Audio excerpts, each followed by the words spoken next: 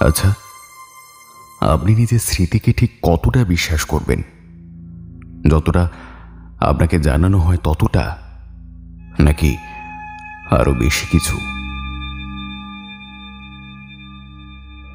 মৌলিক-ই-মিডিয়া অরিজিনালসের আজকের বিশেষ নিবেদন লেখক নূপুর চক্রবর্তীর লেখা পুরুষ হইতে সাবধান। গল্পের মুখ্য ভূমিকায় রৌনক চক্রবর্তী এবং সমগ্র পরিচালনায় আমি দীপম। শুরু হচ্ছে মৌলিক-ই-মিডিয়া অরিজিনালসের বিশেষ নিবেদন পুরুষ হইতে সাবধান।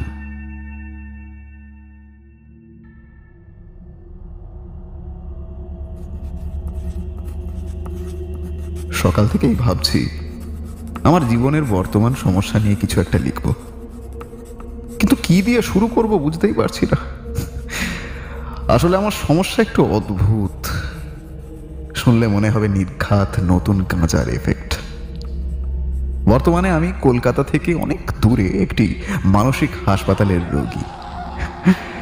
লম্বা হল ঘরের এক প্রান্তে একটি জানলার ধারে আপাতত আমার থাকার জায়গা। দম বন্ধ হাসপাতালের এই পরিবেশে এই জানলাটাই একমাত্র মুক্তির পথ। পাড়ার সবাই, এমনকি আমার বাবাও ভাবে আমি পাগল। বিশ্বাস করুন, এর এক বিন্দু কিন্তু আমি বানিয়ে বলছি না। গত 4 বছর ধরে এই সমস্যাটা হয়েই চলেছে। আজকের অনেক কষ্টে একটা কাগজ কলম জোগাড় করে লিখতে বসেছি, যদি আমার লেখা দেখে একটা সমাধানের উপায় বের করা যায়। এই দেখুন না, কথায় কথায় আমার পরিচয়টাই দেওয়া হলো না। আমি রাহুল, সুরেন্দ্রনাথ কলেজের বাংলা 2য় বর্ষের ছাত্র ছিলাম। বালিগঞ্জের একটা ছোট্ট পাড়ায় একটা ছোট্ট দোতলা স্যাঁতস্যাঁতে বাড়িতে আমরা 4 জন থাকি। মানে আমি, আমার মা, বাবা, ছোট বোন।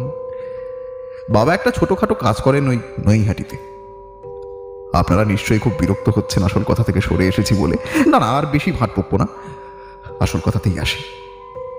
গত 4 বছর ধরে আমার কেবল মনে হচ্ছে ঠিক আমারই মতন দেখতে একটা ছেলে যেন আমার উপরে সব সময় নজর রাখছে। নজর রাখছে বললে ভুল হবে, আমাকে গভীরভাবে রাস্তায়, কলেজে, বাসে, ট্রামে সব জায়গাতেই অনুসরণ করছে। কিন্তু কেন অনুসরণ করছে তা আমার অজানা, বিশ্বাস করুন। কারণ যতবারই ওকে কিছু বলার উদ্দেশ্যে পিছনে ঘুরেছি ততবারই সে আশেপাশের ভিড়ে মিলিয়ে গেছে কুয়াশার মতো। আসলে আমার মনে হয় এই সব কিছু সূত্রপাত বোধহয় আজ থেকে প্রায় 4 বছর আগে একটা ছোট্ট ঘটনাকে ঘিরে। সুতপা নামে আমার একটা বন্ধু ছিল কলেজে। ওর বাড়িও ছিল আমাদের বাড়ি থেকে 2-1 বাড়ি পরে। তখন সবে প্রথম বর্ষের পরীক্ষা শেষ হয়েছে। বিকেলে রোজ আমরা একে অপরের বাড়িতে আড্ডা মারতে যেতাম। একদিন বিকেলে সুতপা আমাদের বাড়িতে এসে হঠাৎই খুব কাঁদতে শুরু করলো। তাকে হাজার জিজ্ঞাসা করেও না আমি কোনো কারণ জানতে পারিনি।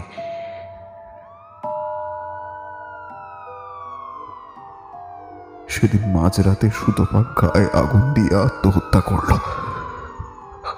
পরদিন সকালে বডি থানায় নিয়ে যাওয়ার সময় আমি দেখতে গিয়েছিলাম।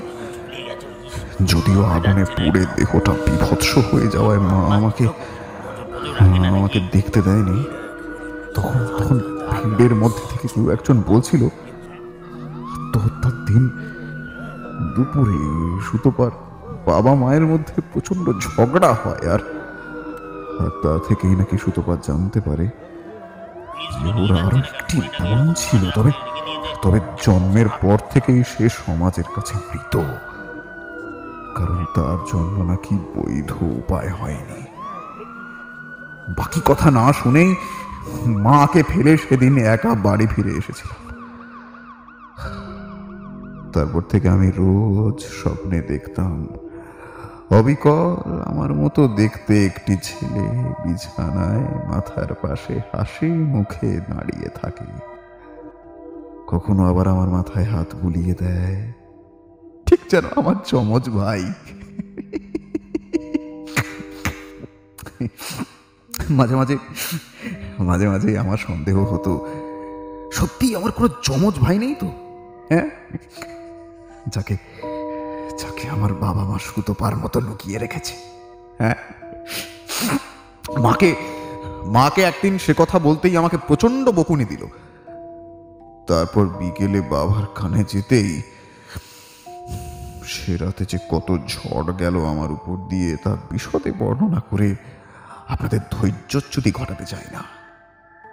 কিন্তু সেই দিন থেকে একটা বদ্ধমূল ধারণা হলো, নিশ্চয়ই আমার কোনো ভাই আছে যাকে আমারই বাড়ির লোক লুকিয়ে রেখেছে আমার থেকে, যার অস্তিত্ব এতদিন ছিল স্বপ্নে, সে যেন এবার বাস্তবে আমার চারপাশে রক্ত মাংসের মানুষের মতো ঘুরে বেড়াতে শুরু করলো।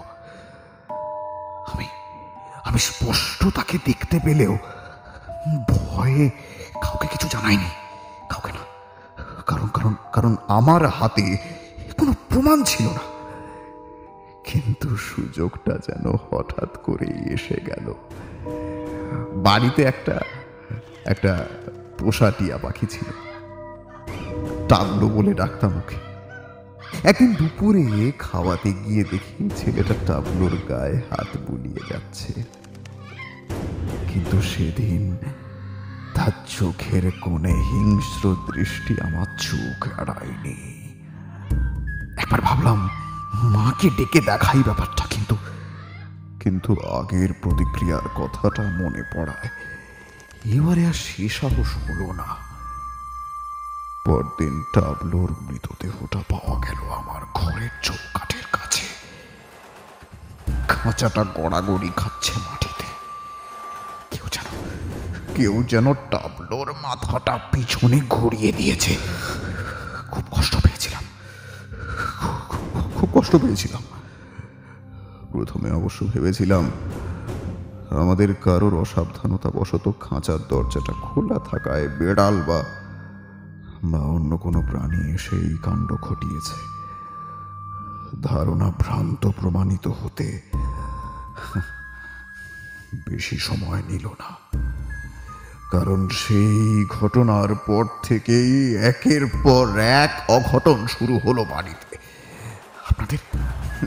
আপনাদের বিশ্বাস হচ্ছে না নিশ্চয়ই? হ্যাঁ, নিশ্চয়ই বিশ্বাস হচ্ছে না। ভাবছেন আবল তাবল বকছি। হ্যাঁ, আমিও না বিশ্বাস করিনি, জানেন, একদম করিনি।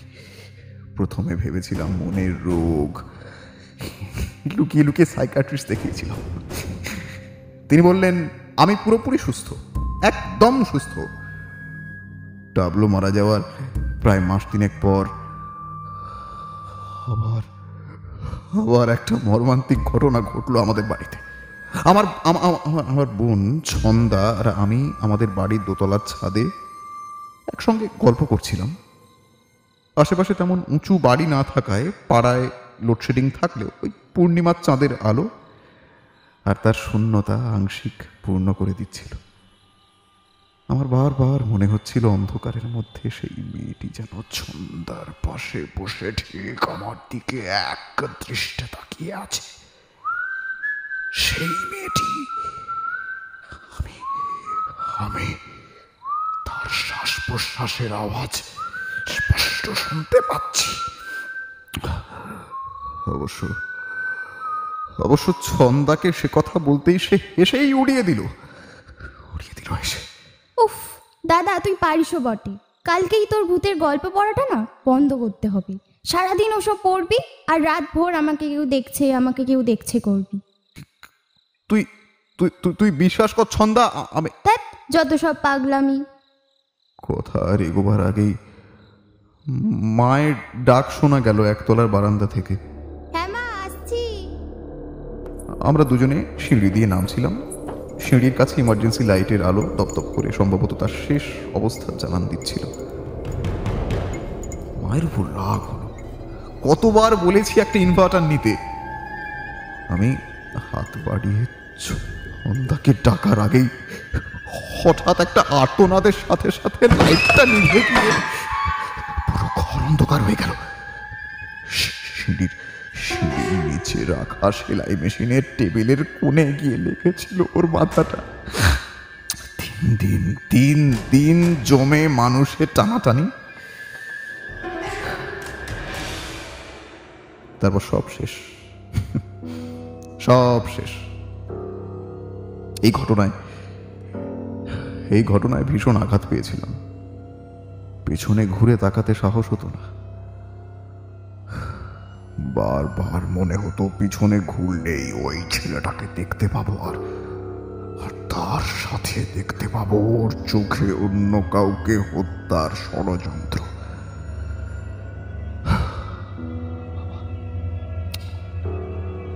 এরপর কেন জানি না সেই ঘটনার পর থেকে আমার মনের মধ্যে একটা ভয় ঢুকে গেল। বাড়ি থেকে বেরোনো প্রায় ছেড়েই দিয়েছিলাম, কলেজেও যেতাম না অর্ধেক দিন। ঠিক সেই সময় আমার জীবনে পৌলমীর আবির্ভাব হলো। কলেজে ওর সাথে টুকটাক কথাবার্তা হলেও তেমন কিছু ছিল না, কিন্তু এই পৌলমী কলেজে আমার অনুপস্থিতিতে প্রায় আমাদের বাড়িতে আসতে লাগলো। প্রথম প্রথম একটু ওই হয় না, গায়ে পড়া মনে হলেও শেষে নিজেই নিজের অজান্তে যেন ভালোবেসে ফেলেছিলাম। বাবা মায়ের মুখে যেন আলো খেলে যেত ও বাড়ি এলে। আমিও না পৌলমীর আসার পথ চেয়ে বসে থাকতাম দিনের পর দিন। আমাকে ঘরবন্দি অবস্থা থেকে মুক্তির পথে এনে দিয়েছিল ও। ওর সাথে গল্প করতে করতে, হাতে হাত রেখে হাঁটতে হাঁটতে আমি আতঙ্কের সময়গুলো একটু ভুলে থাকতে চাইতাম। একদিন জন্মদিনে হঠাৎ সে আমাদের নিমন্ত্রণ করে বসলো। আমার স্পষ্ট মনে আছে সেদিনটা ছিল রবিবার। আমি জানতাম না পৌলমীর বাবা নেই, কোনোদিন আমাকে বলেনি। প্রমিতা কাকিমা ওর মা যথেষ্ট মিশুক, আমাদের সাথে অনেক গল্পগুজব করলেন। মাঝে আমি আর পৌলমী ওদের ফ্ল্যাটের 5 তলার ব্যালকনিতে নিভৃতে অনেকক্ষণ ধরে গল্প করতে করতে আকাশে ঘরে ফেরা পাখিদের শাড়ি আর মন ভরে সূর্যাস্ত দেখেছি। রবিবারে কলকাতার রাস্তা যথেষ্ট শান্ত। রেলিং এর দিকে মুখ করে দাঁড়িয়ে গুনগুন করে রবীন্দ্রসঙ্গীত গাইতে গাইতে হঠাৎ সামনের দিকে আঙুল তুলে পৌলমী বলল,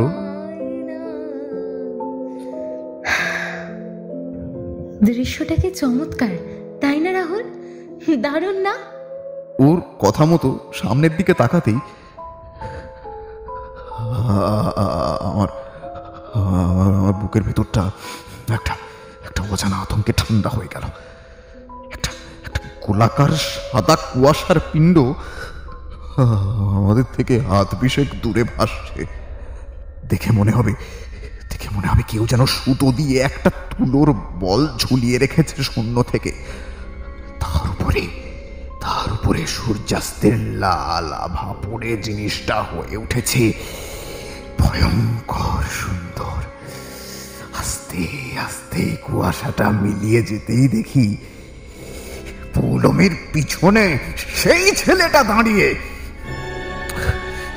উদাস দৃষ্টিতে তাকিয়ে আছে আমার দিকে।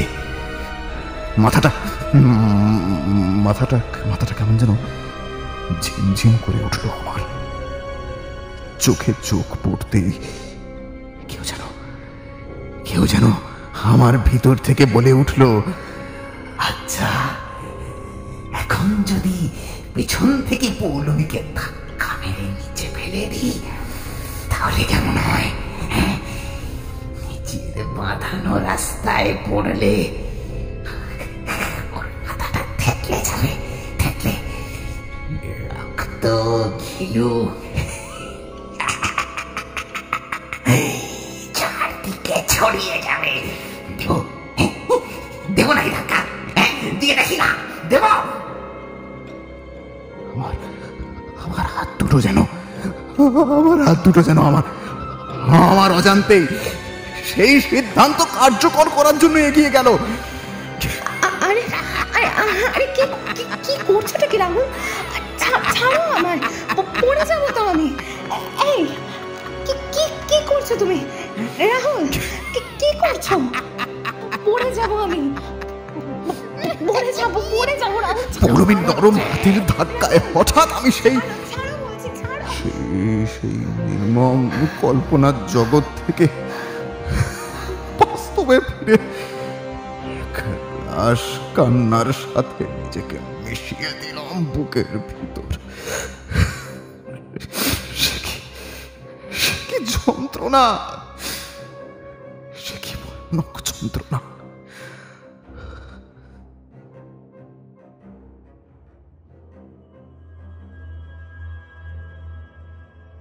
অনুষ্ঠানটা এত বাজেভাবে শেষ হবে আমরা কেউ ভাবিনি, কিন্তু তার থেকেও একটা ভয়াবহ খবর পরদিন আমাদের জন্য অপেক্ষা করে আছে জানতাম না।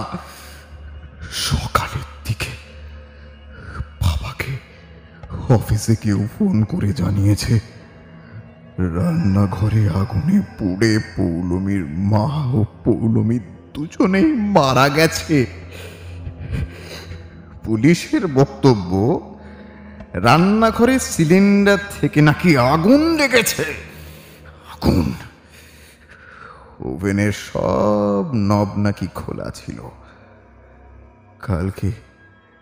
কালকে ওই রান্নাঘরেই আমি, পৌলমী আর ওর মায়ের সঙ্গে কত কথা বলেছিলাম। উনি আমাকে কি একটা রান্নার রেসিপির কথা বলছিলেন। আমি ওভেনের উপর কেটলিতে চায়ের জল গরম করছিলাম, চা খাবার জন্য আর কি। এত তাড়াতাড়ি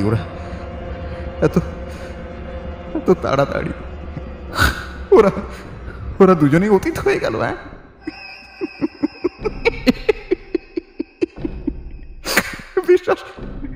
বিশ্বাস হচ্ছিল না। আমি মনের মধ্যে নিজেকে সান্ত্বনা দেবার ভাষা হাত ওঠাতে এক দৌড়ে বোনের পড়ার ঘরে ঢুকে দরজাটা আটকে দিলাম। চারপাশে ওর স্মৃতি ছড়িয়ে। মারা যাওয়ার পরে আমরা কেউ আর ওই ঘরে ঢুকি না। পড়ার ঘরে দেওয়ালের গায়ে ঝোলানো বোনের ছবিটা দেখা মাত্রেই আমার বুকের মধ্যে একটা যন্ত্রণা দলা পাকিয়ে উঠল। আমি তাড়াতাড়ি ঘর থেকে বেরোনোর সময় আয়নায় চোখ পড়তেই চমকে উঠলাম। আয়নার দেখানো প্রতিকৃতিতে আমি একা নই, আমার ঠিক পিছনেই দাঁড়িয়ে আছে সেই ছেলেটি, কিন্তু তার দুই হাত রক্তাক্ত। সেই হাত থেকে ফোঁটা ফোঁটা রক্ত ঝরে পড়ছে মেঝেতে। কিন্তু এ কি? ছেলেটি এবার সেই রক্তাক্ত হাতটা মুখের কাছে নিয়ে গিয়ে জিভ দিয়ে এমন ভাবে চাটতে শুরু করেছে যেন পরম মমতায় কোনো প্রিয় জিনিসের উপর হাত বুলিয়ে দিচ্ছে। দ্রুত আয়নার দিক থেকে চোখ ফিরিয়ে পিছন দিকে চাইলাম। কেউ নেই। ঘর একদম ফাঁকা, মেঝেটাও পরিষ্কার। উফ, আমি কি পাগল হয়ে যাচ্ছি? আমার মাথা কাজ করছিল না। হঠাৎ আমার কানে কেউ যেন ফিস ফিস করে বলে উঠল, দাঁড়িয়ে আছো কেন? ছুরিটা নাও। যেভাবে ছন্দার পৌলমীকে মুক্তি দিয়েছ, এবারে ওইভাবে নিজেকে মুক্ত করো।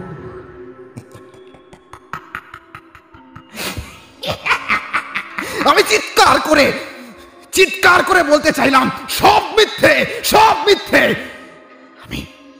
আমি কাউকে মুক্তি দিইনি। ওদের এই পরিণতির জন্য তুমি দায়ী। কিন্তু গলা দিয়ে কোনো আওয়াজ বেরোলো না। তবে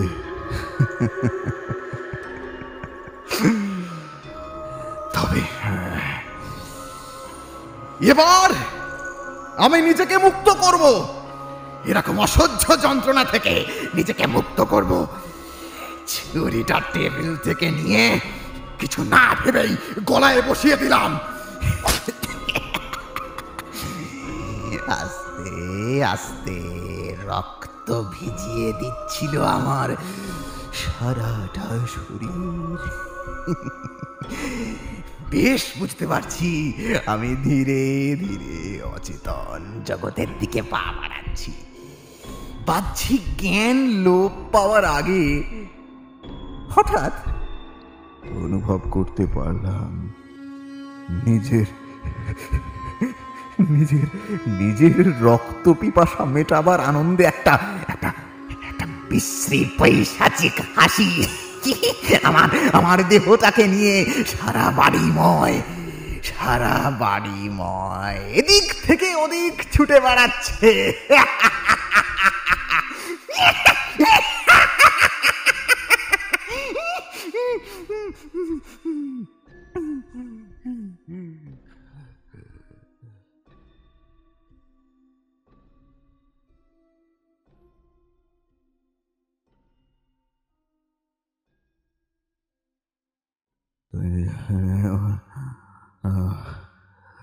আমি কোথায় আমি?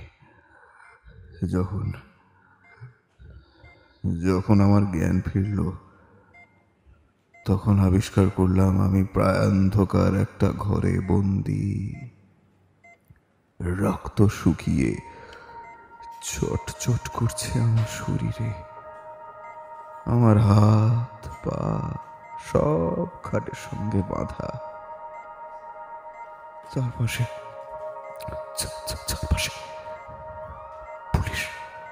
পুলিশ দাঁড়িয়ে। পুলিশ কেন? হ্যাঁ, পুলিশ কেন? মা কোথায়? হ্যাঁ, মা কোথায়? মাকে ডাকতে গেলাম, কিন্তু গলায় প্রচন্ড যন্ত্রণা। পুলিশের একটা কর্তা গোছের এক ব্যক্তিকে বলতে শুনলাম, মুখ চোখ দেখলে বোঝা যায় এই ছেলে এরকম ঘটাতে পারে। আশ্চর্য। আমি বুঝে উঠতে পারছিলাম না যে কি করেছি। কটা বাজে তখন সেটাও ঠিক জানি না। ইশারা করার জন্য হাত নাড়তে চেষ্টা করে পারলাম না। এখান থেকে স্পষ্ট দেখা যাচ্ছে দরজার সামনে দুজন লোক বাবাকে ঘিরে কি যেন সব বলছে। কি সব ভ্রুম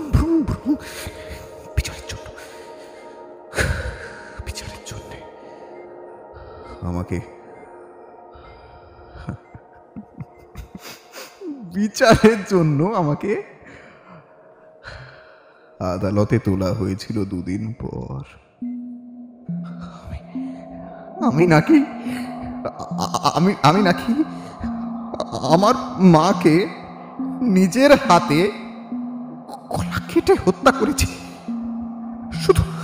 শুধু তাই নয়, তার গলা আমি ছিন্ন ভিন্ন করে দিয়েছি নাকি।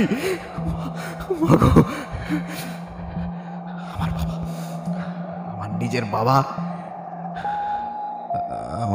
আমার বিরুদ্ধে সাক্ষ্য দিলেন। আদালতে আমি এক মানসিক ভারসাম্যহীন এক বদ্ধ উন্মাদ হিসেবে প্রমাণিত হবার পরে আমাকে মেন্টাল হোমে পাঠানোর সিদ্ধান্ত নেওয়া হলো। সেই থেকেই এখানে আমি বন্দি। আগে আলাদা ঘরে পায়ে মোটা শিকল দিয়ে বেঁধে রাখা হতো আমাকে। এখন অবশ্য সবার সঙ্গে থাকি। শিকল খুলে দেওয়া হয়েছে মাস 7 আগে। আমার অনুসরণকারী কিন্তু আমার পিছু ছাড়েনি। সত্যি বলছি, আমার পিছু ছাড়েনি এখনো। তবে এখন অনেকটাই গা সওয়া হয়ে গেছে। একটা যোগসূত্র অবশ্য আমি নিজের মতো করে তৈরি করেছি। দেখেছি যখনই কারোর কাল ঘনিয়ে আসে তখনই সে বিভিন্নভাবে আমার চোখে এসে ধরা দেয়। কদিন আগে এখানকার এক নার্সকে সাবধান করেছিলাম, ওই যে আমাকে সকাল বিকেল দেখাশোনা করতো। সেও পাগলের প্রলাপ বলে উড়িয়ে দেয়। তার নাম ছিল তার নাম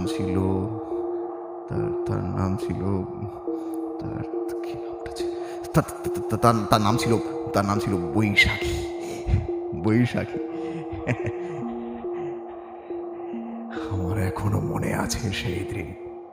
আমার এখনো মনে আছে সেই দিনটার কথা।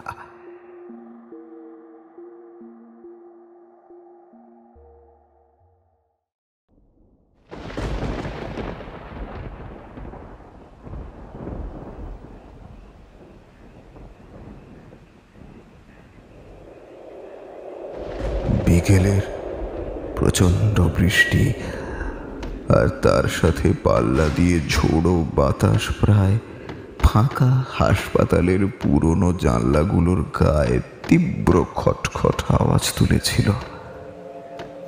যেন একটু সুযোগ পেলেই সেগুলোকে কাগজের মতন উড়িয়ে নিয়ে যাবে। হাসপাতালের কর্মীদের তাই ব্যস্ততা শেষ ছিল না। প্রথম দিকে পায়ে শিকল পরানো থাকতো বলে পরে ভালো করে হাঁটতে পারতাম না। বৈশাখী আমাকে ধরে ধরে নিয়ে যেত। হাসপাতালের মূল ঘর থেকে বাথরুমে যাওয়ার সংকীর্ণ এবং নোংরা রাস্তাটায় আলো তেমন ছিল না, শুধু একটি ছোট্ট বাল্ব টিম টিম করে জ্বলে খুব কষ্টে অন্ধকারের সঙ্গে লড়াই চালিয়ে যাচ্ছিল, ঠিক আমার মতো। ছাদের ফাটল থেকে ক্রমাগত বৃষ্টির জল পড়তে পড়তে সেই রাস্তায় গোড়ালি সমান জল দাঁড়িয়েছে। তার সাথেই হু হু করে মিশছে বাথরুমের নর্দমার জল। ভেতরে ঢুকে চোখে মুখে জল দিতে গিয়ে দেওয়ালের গায়ে বসানো আধ ফাটা ঝাপসা কাঁচটাতে এক ঝলক তাকিয়ে দেখলাম সে বাইরে দাঁড়িয়ে মোবাইল ঘাঁটছে। ওকে দেখে আমার কেন জানি না খুব মায়া হলো। কতটুকু বা বয়স হবে? খুব বেশি হলে 23 কি 24। আমার সামনের নোংরা বেসিনটার উপর একটা একটা একটা একটা মরচে পড়া ছুরি পড়ে আছে। কে কি উদ্দেশ্যে রেখে গেছিল কে জানে। শ্যাওলা ভর্তি সবুজ ভিজে দেওয়াল বেয়ে একটা বড় কেঁচো উপর দিকে উঠছে। দেখে কেমন যেন গা ঘিন ঘিন করছিল আমার। হঠাৎ হঠাৎ বাইরের দিকে তাকিয়ে দেখি বাথরুমের আলো আঁধারির মধ্যে বৈশাখীর পিছনে দাঁড়িয়ে আছে সেই ছেলেটি। একটা হালকা কুয়াশার আস্তরণ কাপড়ের মতো ঘিরে রেখেছে মেয়েটিকে। আমি ভয়ে ওকে হাত দিয়ে ইশারা করে চেঁচিয়ে উঠলাম, বৈশাখী পিছনে তাকিয়ে দেখো, পালাও পালাও এখান থেকে। কিন্তু মৃত্যু যার শিয়রে এসেছে সে কি আর কথা শোনে? আমার চিৎকারে তোয়াক্কা না করে আপন মনে মোবাইল ঘেঁটে চলেছে ও। চারদিকে কেমন যেন আশ্চর্য রকমের নিস্তব্ধ, যেন আমরা দুজন কোলাহল থেকে বহু দূরে নির্জন দ্বীপের কোন এক মৃত নগরীতে দাঁড়িয়ে আছি। আর না আমাকে কিছু একটা করতেই হবে। আমি তড়িঘড়ি ছুরিটা নিয়ে সেদিকে এগিয়ে যেতেই বাথরুমের টিমটিমে বাতিটা নিভে গিয়ে হঠাৎ নিস্তব্ধতা আরো বাড়িয়ে দিল। অন্ধকারের ভিতর থেকে ভেসে আসতে লাগলো বৈশাখীর ব্যাকুল চিৎকার। রাহুল বাবু, রাহুল বাবু, কি করছেন কি? আমাকে ছাড়ুন, ছাড়ুন বলছি। কে আছো? মলিনী, সুলগ্না, ডাক্তার বাবু, শিগগির আসুন। রাহুল বাবু, আমাকে ছাড়ুন, ছাড়ুন বলছি, আমার লাগছে। আমিও পাগলের মতন চেঁচিয়ে বললাম, ওরে ওরে ওরে, আমি তোকে জড়িয়ে ধরিনি, তোকে তোর কাল জড়িয়ে ধরেছে। কিন্তু কিন্তু আর মরতে দেব না, কিছুতেই তোকে ওর হাতে মরতে দেব না, দেব না। একটা অমানসিক শক্তি যেন আমাকে পেয়ে বসলো আমার মধ্যে। আমিকে মেরে অন্য কেউ যেন এই মুহূর্তে মন আর শরীর দখল করার চেষ্টা করছে প্রবল ভাবে, কিন্তু আমি তা হতে দেব না, হতে দেব না। আমি কিছু না ভেবে ঝাঁপিয়ে পড়লাম অন্ধকারের উদ্দেশ্যে। নিস্তব্ধতা ভেঙে বাইরের থেকে ঝড়ের শোঁ শোঁ আওয়াজ ভেসে আসছে। অন্ধকারের সাথে গলির মধ্যে আমার পায়ের উপর দিয়ে বয়ে চলেছে নোংরা জলের স্রোত। আমি প্রাণপণে চেষ্টা চালিয়ে যাচ্ছি বৈশাখীকে বাঁচাবার জন্য। এমন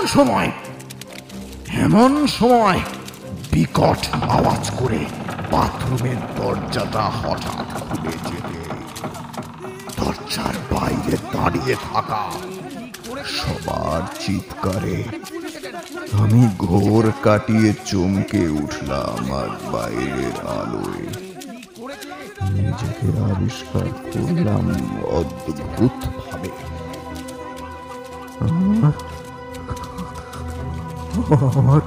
আমার কোলে মাথা রেখে নিথর হয়ে শুয়ে আছে বৈশাখী। একটা চোখ খুলে বাইরে চলে এসেছে, অন্য চোখে বিকৃত বিস্ফোরক চাউনি। সারা মুখ আঘাতে ক্ষতবিক্ষত, গলার অনেকটা জুড়ে হয়ে রয়েছে। হঠাৎ আমার হাত থেকে ছুরিটা পড়ে গেল ঠকাস করে।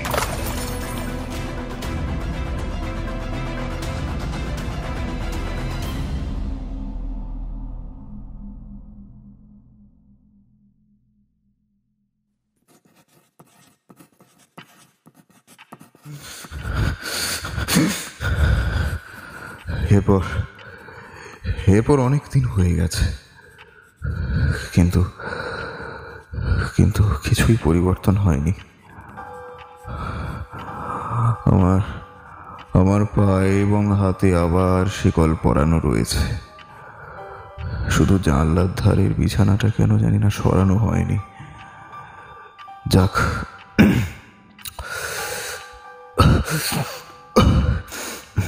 অনেক কথা জমানো ছিল, লিখে ফেললাম। হাত ধরে গেছে। ইনহেলারটা কোথায় গেল? এই তো।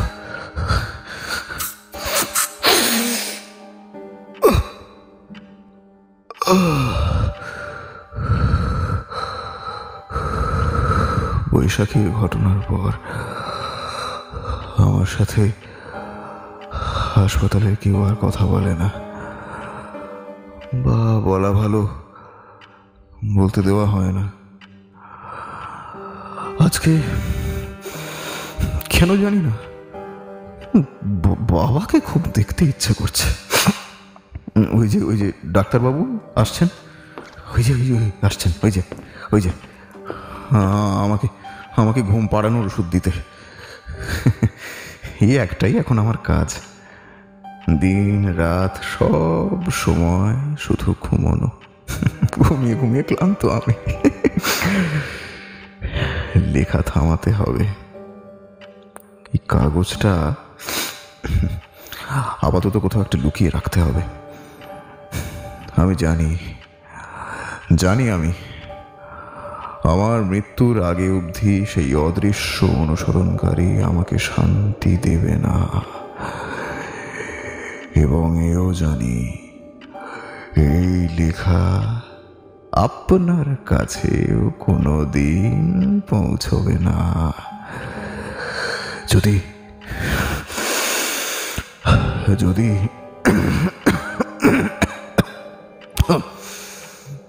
যদি যদি আপনার হাতে লেখাটা দৈবাতক্রমে পৌঁছেও যায়, আমি এখন থেকেই দেখতে পাচ্ছি এই লেখাটা পড়ার সময় হয়তো সেই অনুসরণকারী ছেলেটি আপনার পিছনে দাঁড়িয়ে ততক্ষণে আপনাকে এই পৃথিবী থেকে সরিয়ে দেবার সুযোগ খুঁজছে।